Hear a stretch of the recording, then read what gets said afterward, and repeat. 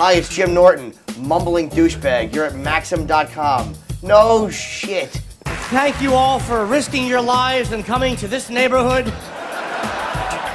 Jesus Christ, if I do another special, maybe I can get a theater in Fallujah. Was that always part of your plan? Did you ever think you'd have that on your resume, best-selling author? No, you know, it's like the first one, Happy Endings, I wrote, which was basically just my sex life. I was depressed. We had gotten thrown off the radio with Opie and Anthony in 2002. So I was just blogging.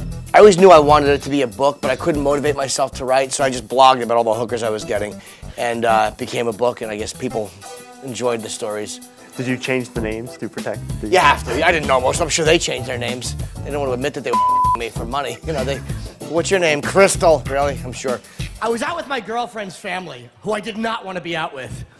And I found a wonderful way to end the evening early. When it gets really quiet at the table, you just blurt out, "Boy, I sure would love to at Dakota Fanning." A lot of people don't realize you were I think Angry New Yorker #3 in the Spider-Man movie.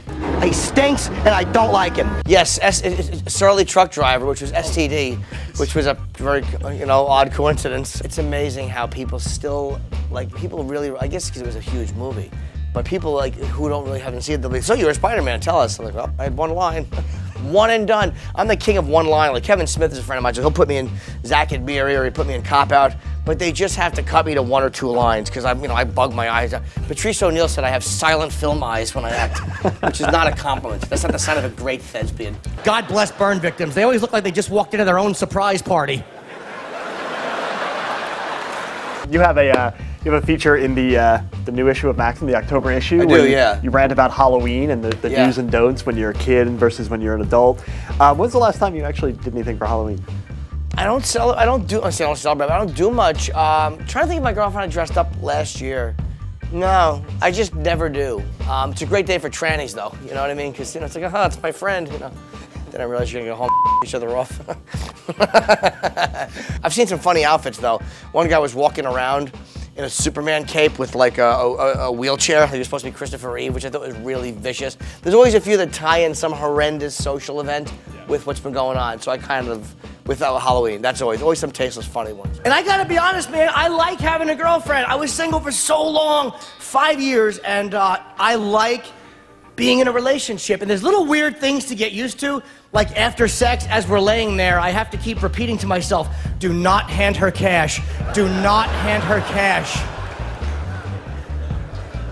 Which is still a nice improvement over last year when it was, "Ignore the Adam's apple. Ignore the Adam's apple." What do you predict will be this year's sort of tasteless Halloween? I'm trying to think, Mel Gibson or Tiger Woods, maybe. What else happened? What was tragic that happened? Well, BP oil spill. Oh, God, someone will walk around with oil and animals taped to them, or fake animals. Seagulls. Oh, yeah. Some pelican with oil on it. Yeah, there'll be some really good ones like that. Yeah. Last minute shameless plug you want to give to the Maxim online audience? The only gig I'll be doing locally is Foxwoods in Connecticut. This is how awful I am. I'm actually going to look on my shitty iPhone calendar right now and see when it is. Wrong password. Ugh, God, am I an asshole? That's what happens when you have like photos of your own dick on your phone. You better keep a password, otherwise mother may pick it up. The 15th, 14th, and 16th. That's a smooth way to say it. October 14th through 16th, Foxwoods in Connecticut. I'll be performing my mediocrity. Wow. And you actually missed the therapy session to be here, right? I did, yes, but I told her, my therapist called me. That's how up I am when I missed the session. She's like, "Oh, he's probably killed himself." Yeah, I missed it, but we'll talk about my sexual issues next week when I'm there. Every Wednesday. All right, great. Well, thank you. Thank you very much, coming by, and it was good to meet you. Appreciate it. Thanks, man. All right.